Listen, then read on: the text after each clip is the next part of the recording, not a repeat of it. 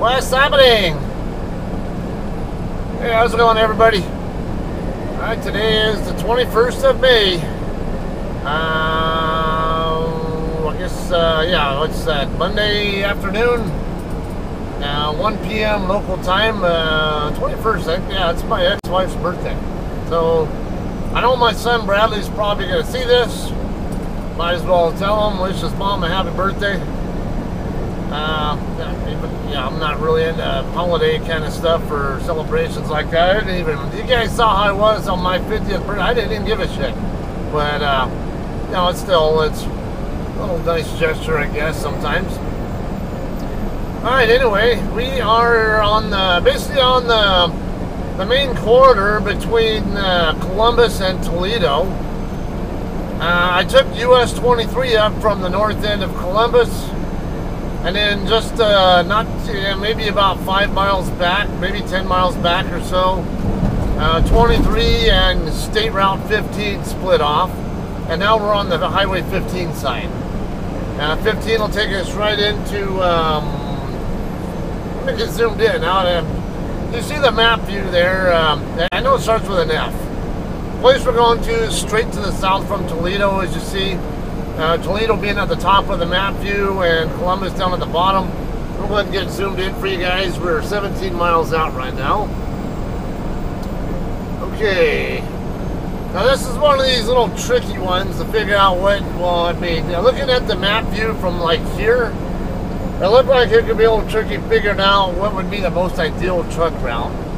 Although I can kind of see there's a east-west road north of the green one that's east-west, that's on the north end of town there, Findlay, Ohio. That's where we're going to. Gonna pick up a Campbell soup load. I do expect that it'll be a live load. I've never been here before. I think this is one. I would say this is one of Hirschbach's customers. I mean, legacy Hirschbach's customers. Well, on the other hand, I think I have, you know, occasionally, once in a blue moon, heard of a JCT driver going there before the acquisition. But, you know, we don't do much in Ohio as it is. I could probably, I bet I could still count on one hand how many times I've done a pickup or delivery in Ohio with JCT in 6+ years before we officially became part of Hirschbach. Alright, but yeah, right up there where that small writing says High Point. Pretty sure I can see an east-west road up there that I believe is going to be what will get us to the customer most ideally.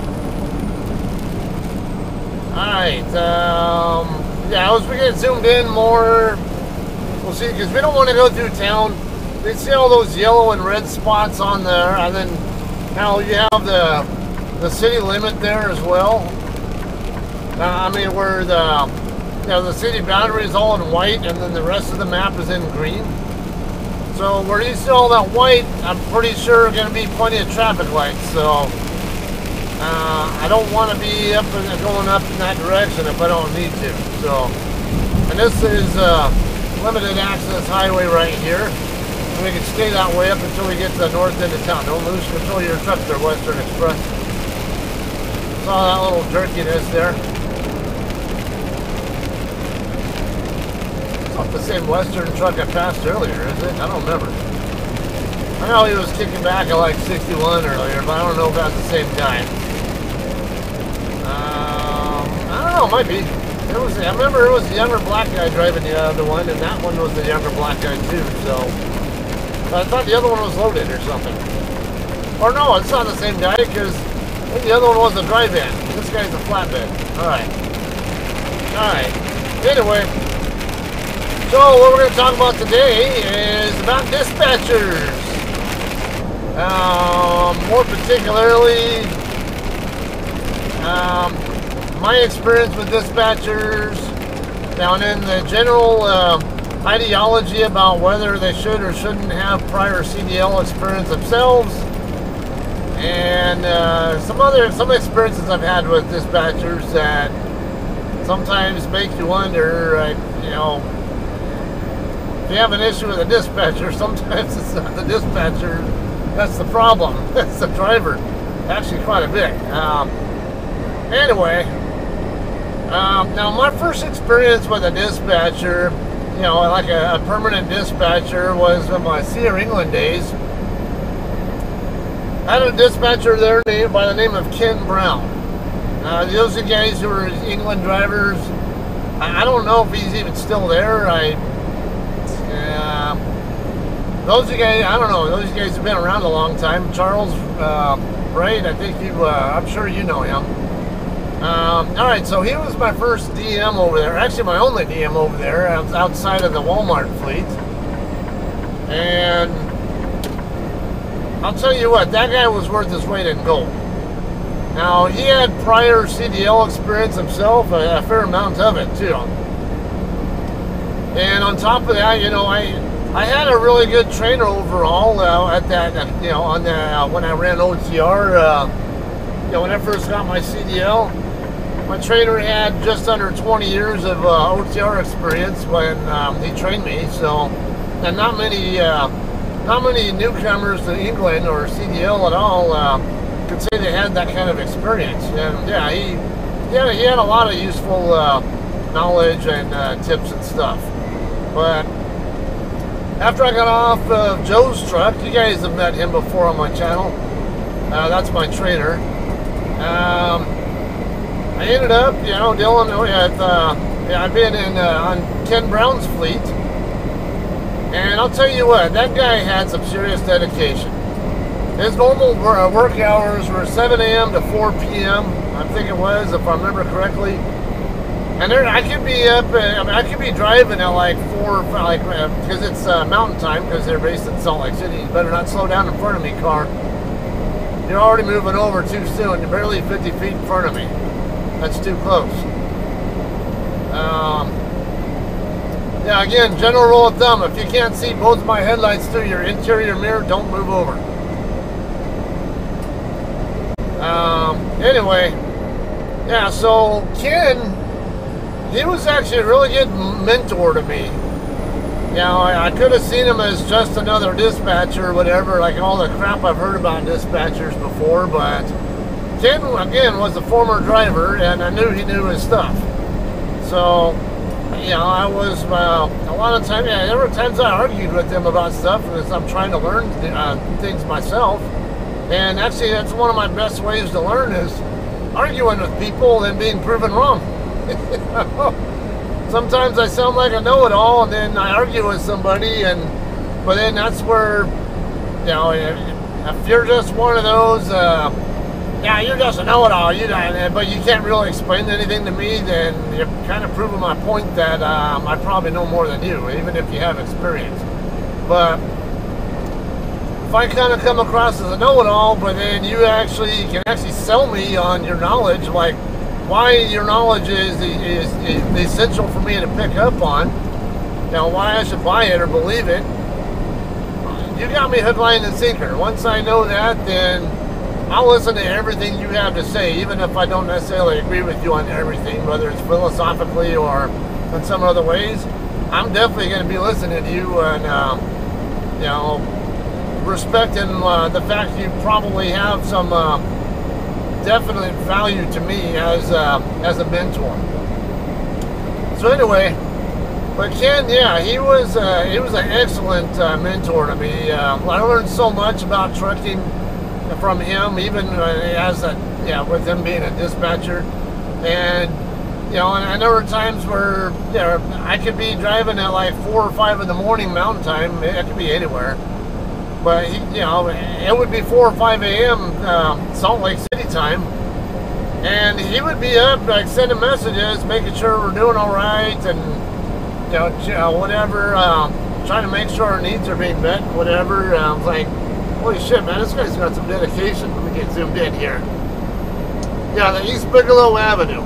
That's the one I want to take. I just saw that a second ago. All right, from there, though, you know, because you get a lot of drivers who will say dispatchers always have prior CDL experience. I can see why they'd say that, but at the same time, I've had some dispatchers at JCT who had no prior CDL experience, who I had very good experiences with.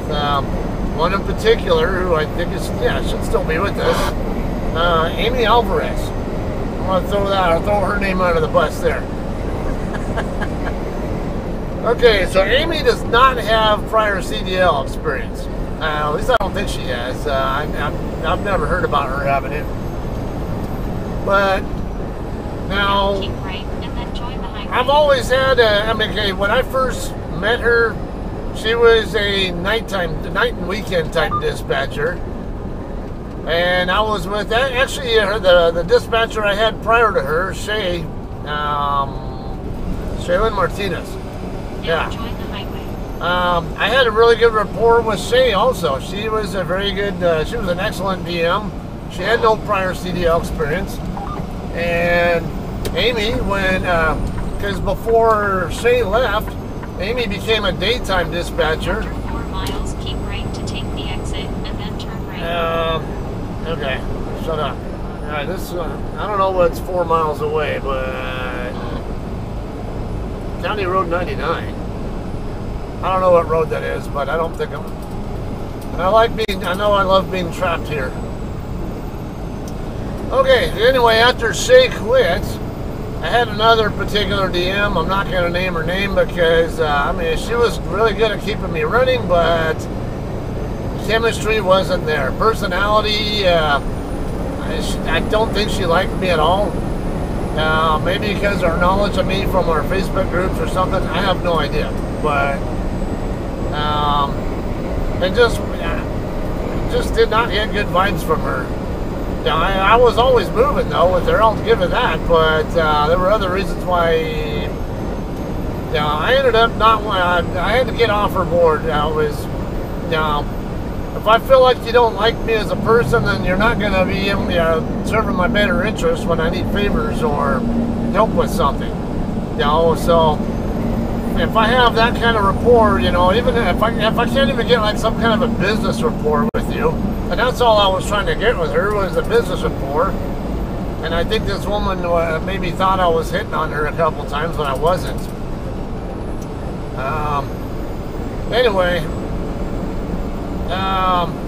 I just wasn't right. So I asked the fleet manager if I'd get moved to a different DM, and I named and requested Amy because I knew Amy had moved over from night weekends to days, and I always had a good rapport with her when I interacted with her before. So I was like, I gotta get on her board, and turned out I was good. She was great for me, great to work with.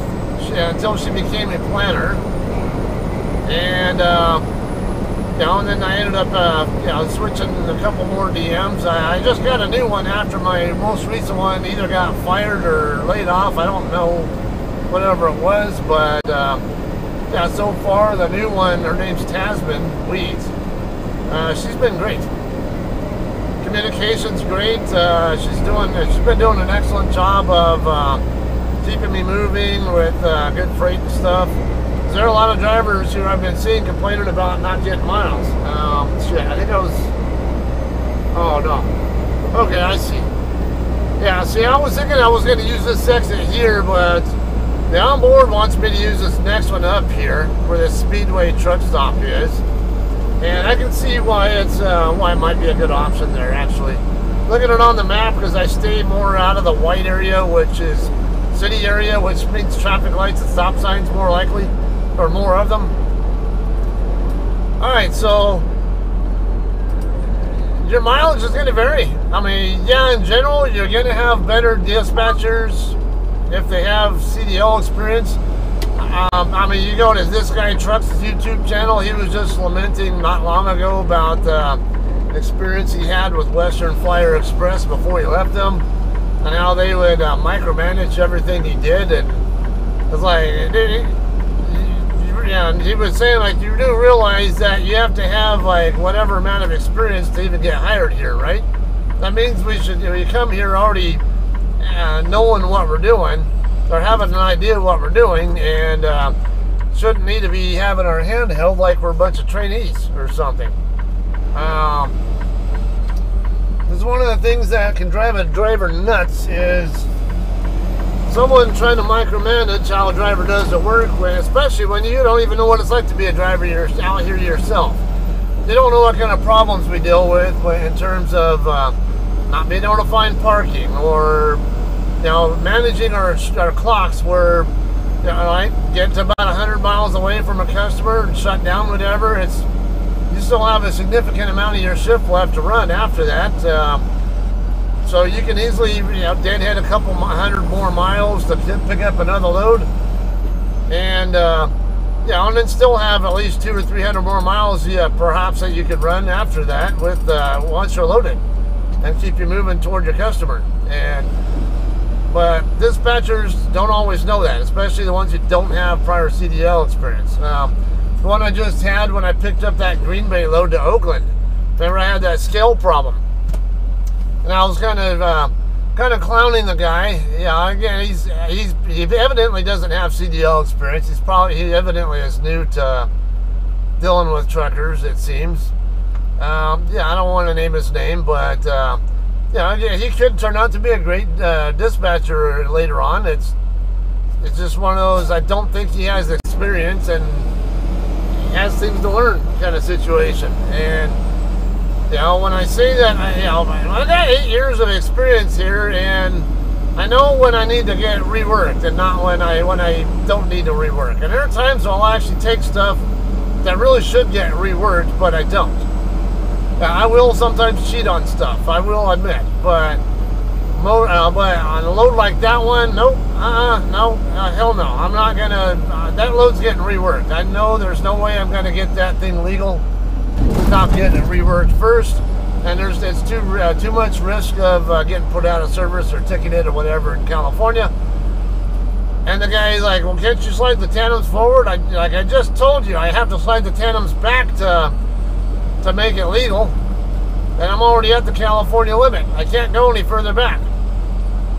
So this is where not having CDL experience can kind of sometimes bite you in terms of a driver's confidence in you if you're a dispatcher. Now, on the other hand, let me zoom in here. All right, I see that little street there, right in front of the R&L Carriers Terminal. We're gonna turn.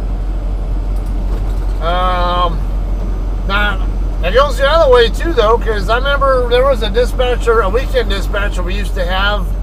He eventually became a planner, for us. His name's Rich Yates.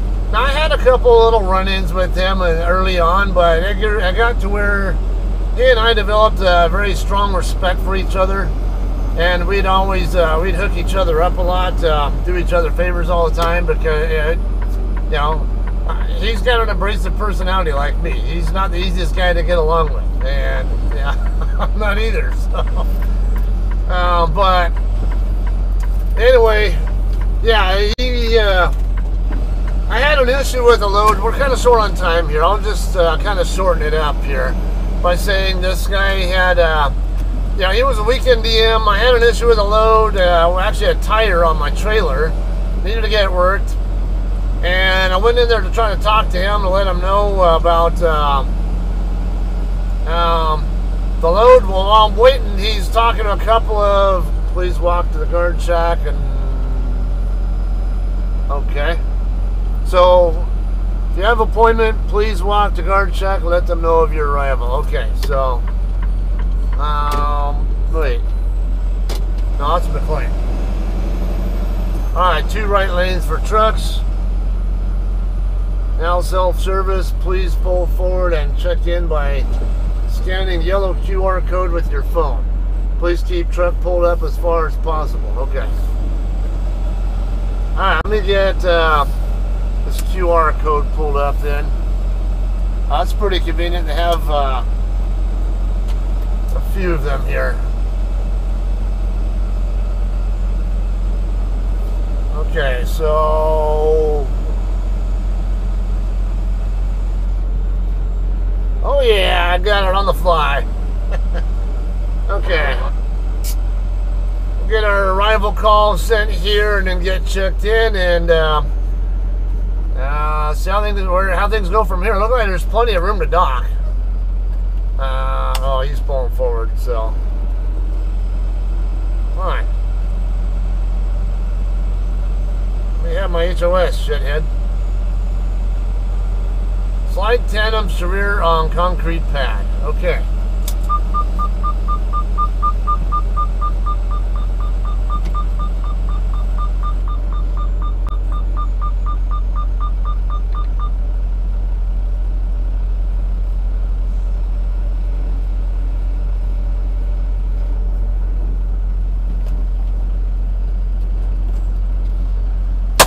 Okay, I'm gonna get checked in and we'll get docked in as soon as we can. Alright guys, we're done checking in. Just be forewarned, you're gonna need to scan your CDL and send a digital copy of it to them on that thing. I know some of you guys don't want to do that, so if you have an issue with that, you might not want to pick up your load here. Alright, so I got a text, it'll give you text message instructions. It says slide your tandems and then pull up to the welcome gate. You'll be sent a text message with your dock door or yard designation after your trailer has been inspected.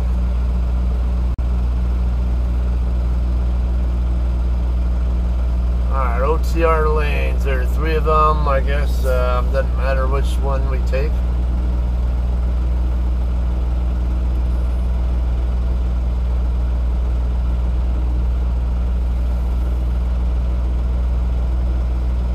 I'm assuming that's the same QR code as the other one that I already did.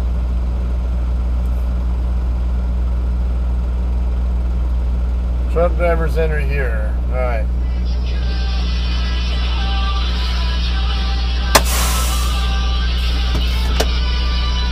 Now's not the time, I'm busy.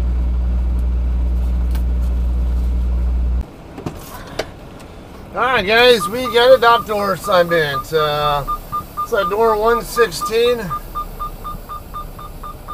sure we're good there. Got a pretty good crowd of guys, of other truckers coming in right now. Don't see too many female landscapers. Interesting. Doesn't bother me at all, but I'm just, you know, it's not something that the average woman wants to do. So she got my respect. She likes to work hard like that, because it's not easy. It's definitely not for someone my size. Okay, I need to get my doors open still. Yeah, basically we're gonna drop our trailer in the door here, and then up there further down on the other end of the building, we're gonna bobtail down to there and wait. Okay, so this is a dry load. I have my reefer pre-cooling to 0 because that's what the thing said on my load assignment. I suspected it was going to be a dry load, but I wasn't sure. Well, it felt really nice when I opened that trailer door. So, in 85-degree weather, you know, yeah, it was beautiful. But yeah, he told me I could turn it off. I don't need it.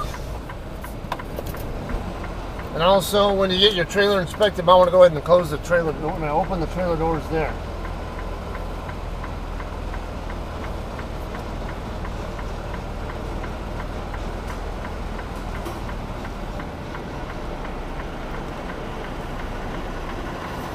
Hopefully, I can time this. It's not easy to time when it's when the tandems are back, but you can get good at it if you don't practice it.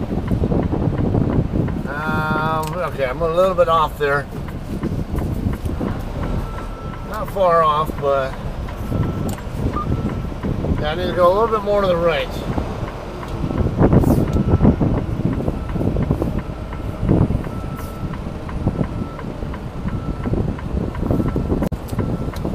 See if I can catch it. Yeah, I think I'm just perfect there.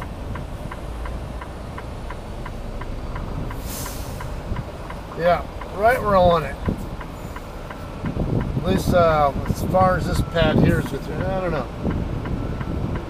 Yeah, it should be good.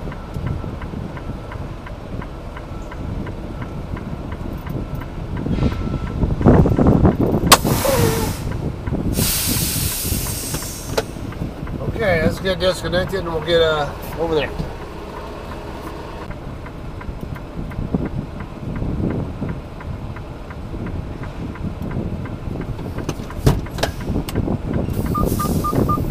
Alright guys, we are disconnected here. I'm going to go ahead and pull away from the kingpin. Drop my airbags.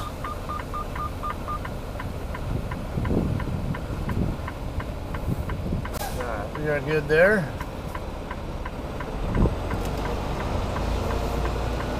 Okay. Once again, look up ahead here. Why do people have to do this? Why do you have to block the lane to open your damn trailer doors?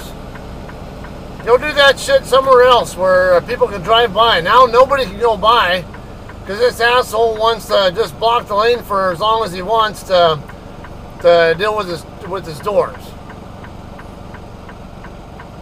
Like where do people learn these manners? Hope he didn't get hit. I don't know. Let's stay back here. Don't you open them trailer doors while you're not blocking the damn lane.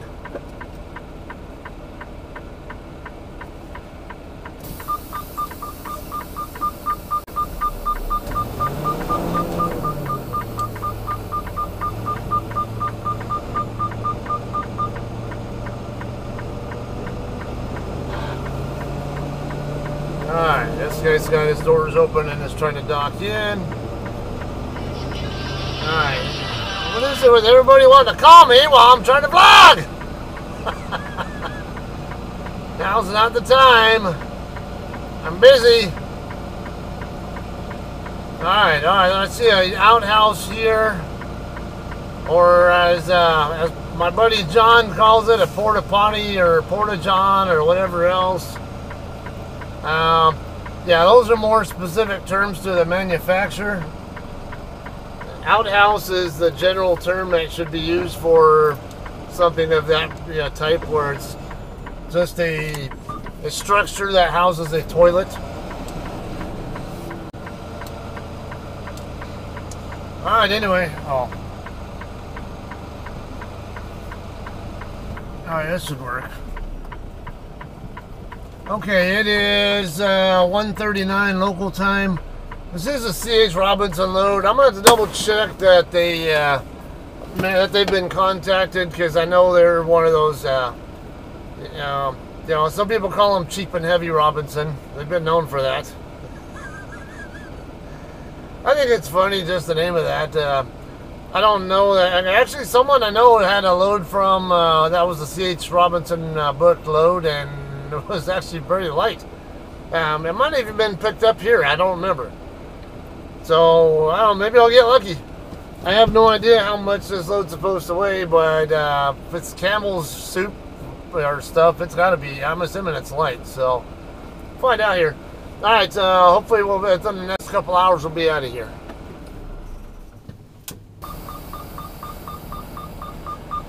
Alright guys, we're done loading already. It's just before 3 p.m. so pretty good, pretty quick here.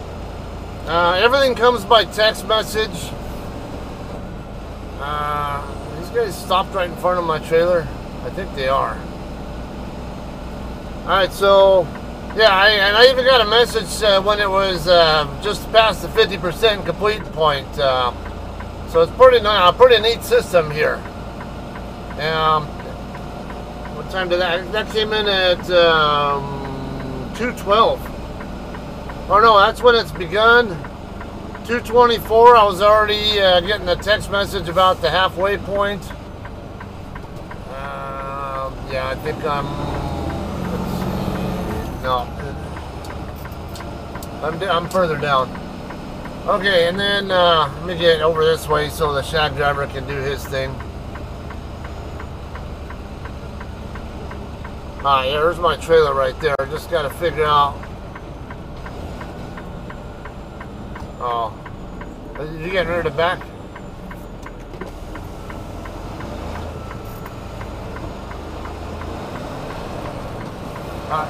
What door are you going to? 119.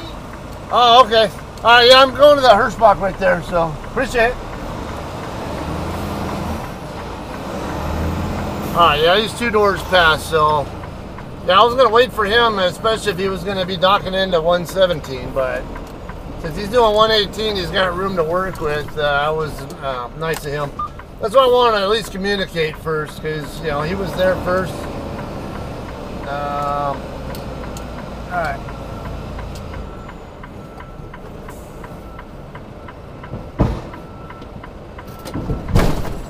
A little bit hard there. Oh well. Okay, I'm gonna get hooked up, and well, we gotta go out that direction. Go around the building, and then there'll be a scale over there we'll have to get on and check out with the scale people over there, or guard shack, whatever you want to call them over there.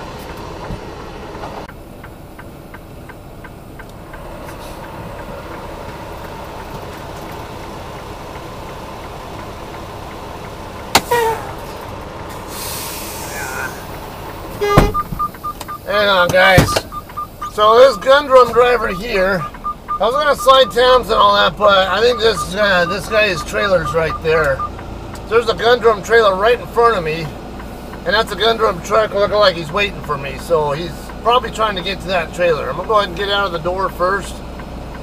Get over here. I need more air to get to the trailer anyway.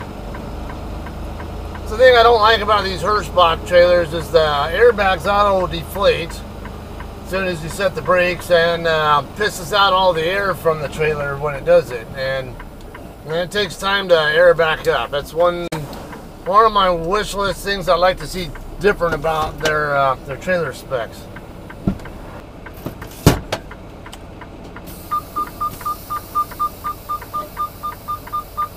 Alright guys, we are running a dock out here. I mean to check out. Sent the Tandems back to the California hole just because it's my kind of standard where I like to have it.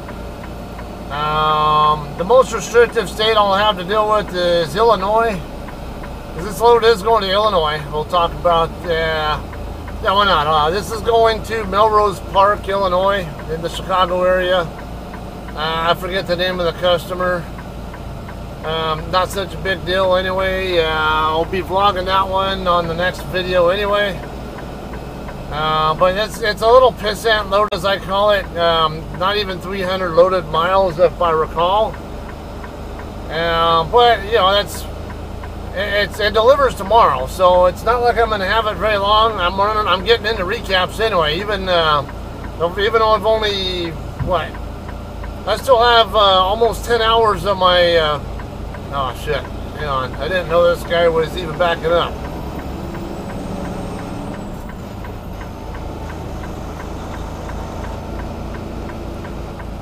I didn't know he was backing up until I was already committing to going by him.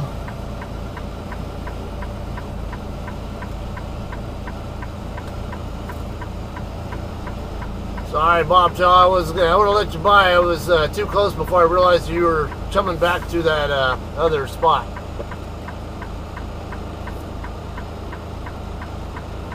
I thought he was just going to stay there in that dirt area or something, and plus I couldn't see him around the back of the corner of the other guy that was over there.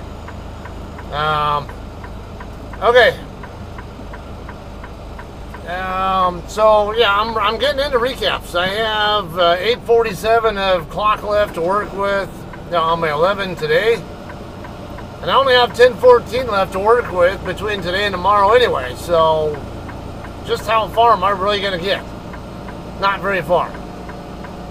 So I'm not really too concerned. I can always, yeah, and I don't want, there's not much for parking in that area. I'm not going to show up in the Chicago area, and I'm not going to try to park in the Chicago area, especially not going to try to find a parking spot there if I don't need to, especially the hour I'm going to end up getting there. So I'm just going to get it on to somewhere on to I-80/90 somewhere. I'm probably into Indiana somewhere. I don't know yet exactly where, but I figured I'll probably shut down in that neck of the woods somewhere, and then I'll just run it into the customer tomorrow morning when it's due there.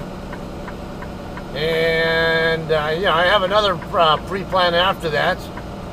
that'll get me moving back in the direction of California. It's not going to get me to California, but it's in that direction, and yeah, it's a good plan. I know, and having experience with where it's going to, we'll talk some more about that one as well on the next video, okay? Meanwhile, we'll go ahead and see how things go with this checkout here. Yeah, it's a dry load of, like, you know, all the usual stuff. Their soup cans and whatever else.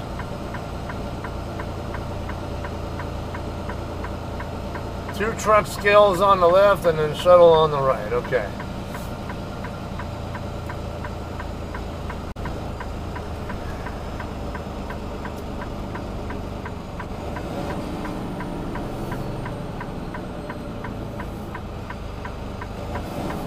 Looks like these guys both have good weights.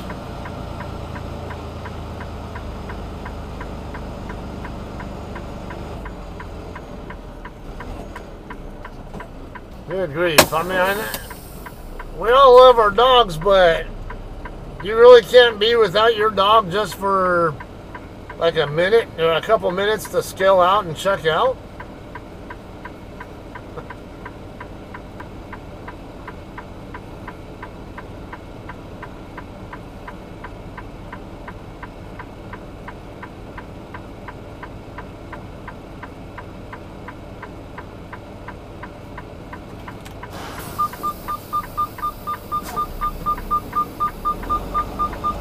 Alrighty guys, see how our weights go.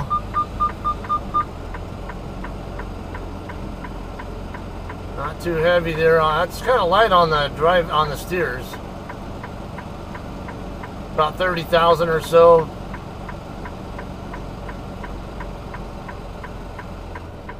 Okay, a little on the heavy side, but oh damn, a little on the tail heavy side there, huh?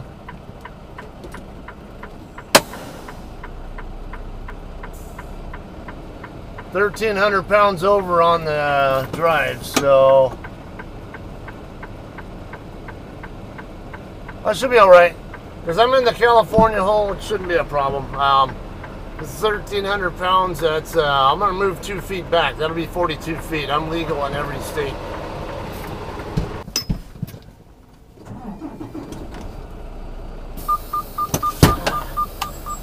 All right, guys, we're good to go on the bills. I'm going to get up here and we'll slide the tandems. They say every 7, so I've talked before about how some trailers have 4-inch hole pattern and some have 6. All JCT and Hirschbach trailers I've ever pulled have 6-inch pattern. Regardless, it doesn't matter which pattern you're working with. Some rules of thumb here. Anything over, I mean, every 750 pounds that you're over a limit, slide 1 foot. So in other words, if you have a 6-inch pattern like I have, that's 2 holes. If you have a 4-inch pattern, that's 3 holes. So I need to slide 2 feet because 1.5 feet's not going to be enough. That'll really be over 1,000, yeah, a little over 1,000 pounds. That'll be moved, and I need a little bit more than that. So I moved 2 feet back. That'll be 42 feet. The Illinois limit is 42 feet 6 inches, so I'll still be fine for there.